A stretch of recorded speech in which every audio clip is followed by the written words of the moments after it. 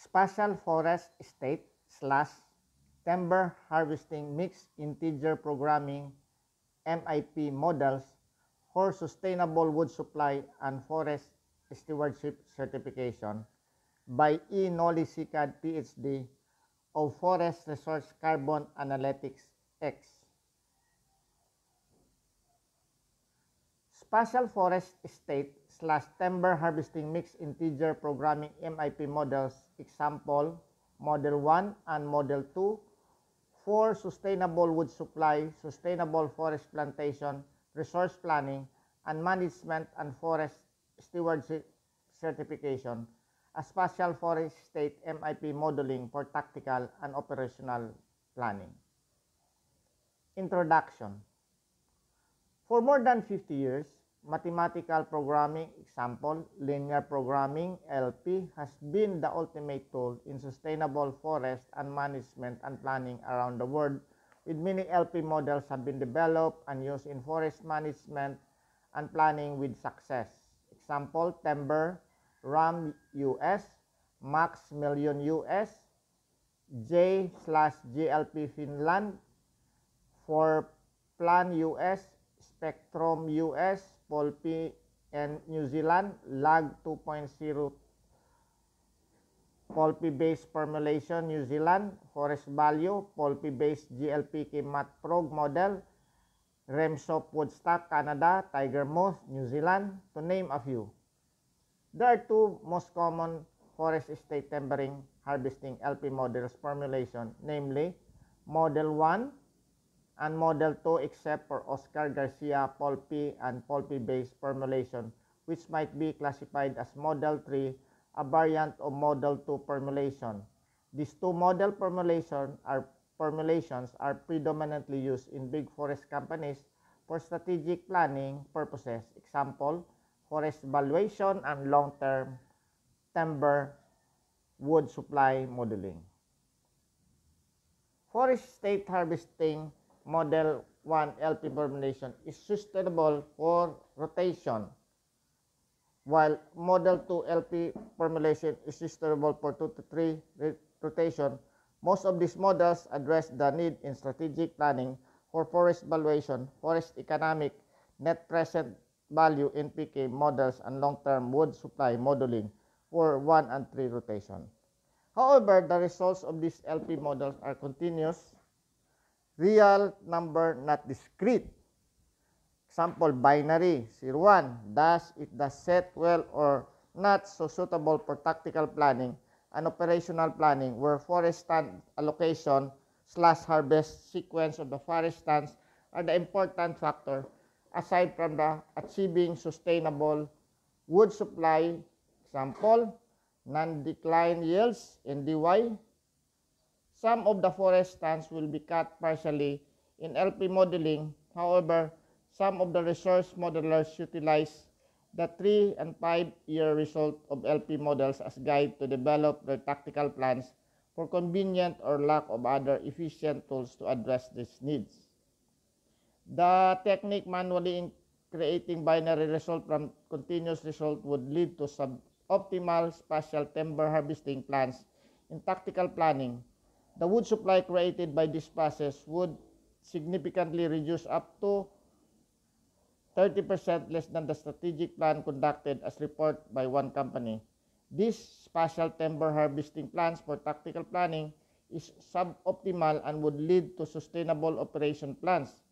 This also results to more forest stands with harvested early in operations planning.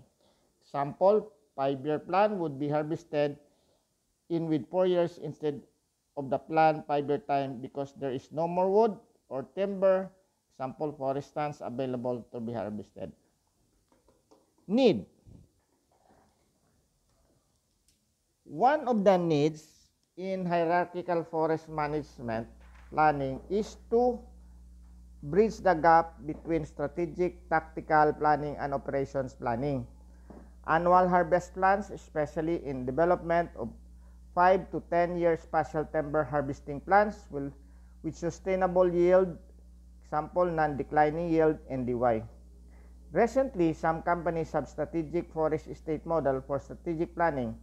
Example, long-term wood supply plan, forest evaluation are developing 3-year to 5-year operational plans for forest stewardship certification.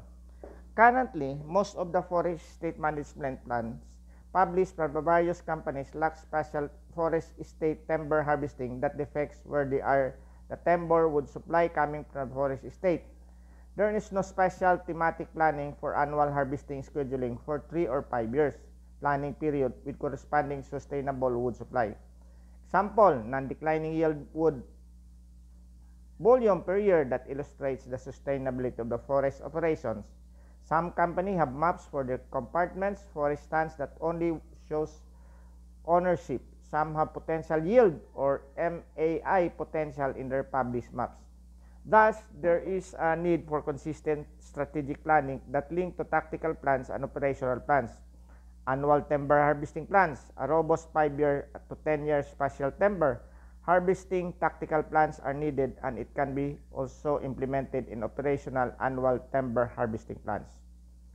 Mixed integer programming, MIP, is one of the sustainable tools for developing spatial MIP models for timber harvesting plans. It is an extension of LP model, which is also known as mixed integer linear programming MIP model. MIP models can be used using the traditional CATS algorithm. Example, branch and cut, and meta-heuristic. Example, range, proximity search, feasibility pump, etc. University professors and researchers have implemented these MIP models forest management and planning, yet forest companies have adopted it for actual forest management and planning. Objectives. Number 1, to demonstrate that Spaliar's forest estate timber harvesting modeling use LP and MIP modeling can efficiently address the needs and challenge in developing consistent, coherent, and implementable plans from strategic, tactical, and operational annual planning for timber harvesting for sustainable wood supply, sustainable forest management and planning, as well as the need for forest stewardship certification, example, SFI, FSC, etc. requirements. Number 2, objective. To demonstrate that mathematical programming language, example, GLPK, MathProg, AMPL, CPLEX, Gurobi, is agile and efficient tool in addressing the needs optimization modeling, example, LP and MIP models in strategic, tactical, and operation planning for sustainable forest management and planning. Number 3, objective. To demonstrate the forest state timber harvesting LP and MIP models, example, Model 1 and 2 LP and Model 1 and 2 MIP, can be easily implemented using mathematical programming language, example, GLPK, MathProg, and compatible AMPL. Number 4, objective. To show easy and agile methodology and technique using mathematical programming, MP language through scripting to connect to database, analyze, and to solve MP models and to produce comprehensive dashboard and report using R package and R graphics. Number 5, to demonstrate Model 1 MIP and 2 MIP using mathematical language, GLPK, MathProg, or AMPL Gurobi is here and ready to address the needs in spatial timber harvesting models in tactical and operational planning.